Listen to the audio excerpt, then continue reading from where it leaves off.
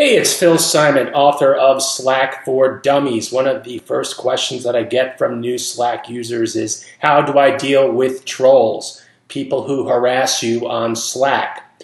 In this video, I am going to show you a few of your options. Let's go. Walter Sobchak, Big Lebowski, favorite character, great guy. He's in my workspace, and he's sending me messages. Why aren't you responding? I'm typing in my other monitor. So Slack is notifying me that he is bugging me. I've got a couple of options here, right? Certainly I can mute him.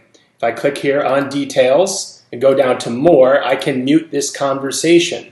So if I switch to another Slack channel or another person or go to apps, it really doesn't matter. Slack is awesome! Now if Walter sends me another message, like, man, you are bald. I know I am. I own it. Slack doesn't send me a notification, but it does put this red badge here.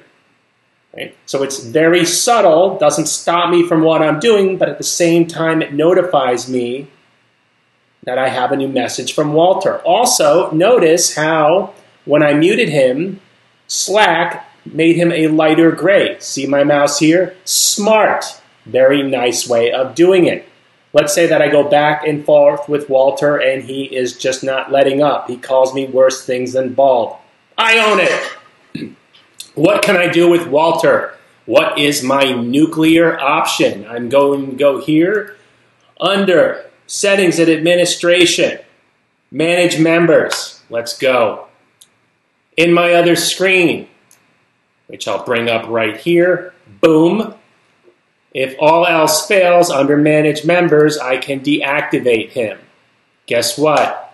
Now he can't bother me anymore. I have kicked him out of the workspace. Hopefully it doesn't come to that. You can have an intelligent discussion with someone about his or her behavior. But Walter, if you've ever seen The Big Lebowski, is not a reasonable individual. This is Phil Simon, author of Slack for Dummies. Till next time.